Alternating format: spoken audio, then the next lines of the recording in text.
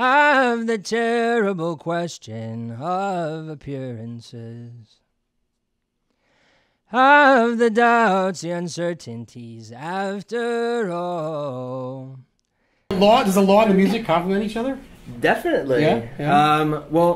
A lot of the work that I've done is focused on LGBT senior issues and LGBT civil rights issues. And I feel like Whitman's vision and Whitman's poetry, that ties into that very much. And you work for a queer lesbian group that focuses on the elderly? Is that yes. Right? Yeah. So, previously I worked at the National Center for Lesbian Rights, and I was a lawyer in their elder law project. I was there in a fellowship, and when that fellowship ended, I joined Johnston, Kinney, and Zuleika, which is estate planning and elder law. And most of our, probably about half our clients are queer.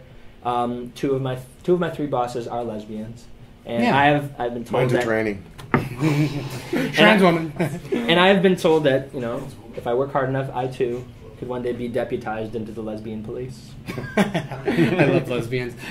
What is it attracted you to the elderly segment? Was it something personal, or you fell into it? Or? For queer issues, I think it's really helpful to think about senior issues and youth issues having a lot of things in common. Because think about the experience of being in high school versus being in a care facility. In both places, you're not necessarily in a community you've chosen. Yeah. There's folks in charge of you who maybe it's not so easy to check their power or authority.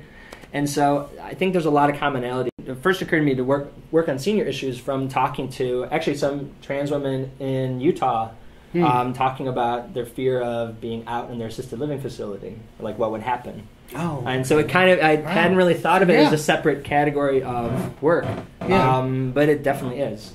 Yeah. That's fascinating, and it sounds like it's rewarding that you get to help these people. Yeah, no, I definitely, it's very important to me. Say if somebody has a situation with a elder, who should they contact to get help? You can contact me at the office if you want. There you go. Watch out. Ring, ring.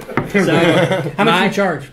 If you got a pro bono issue, call me. Well, he gets a tax write-off.